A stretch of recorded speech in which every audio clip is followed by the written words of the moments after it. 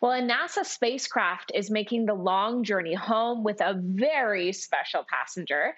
The OSIRIS-REx asteroid probe is set to land on Earth in September of 2023, something to look forward to.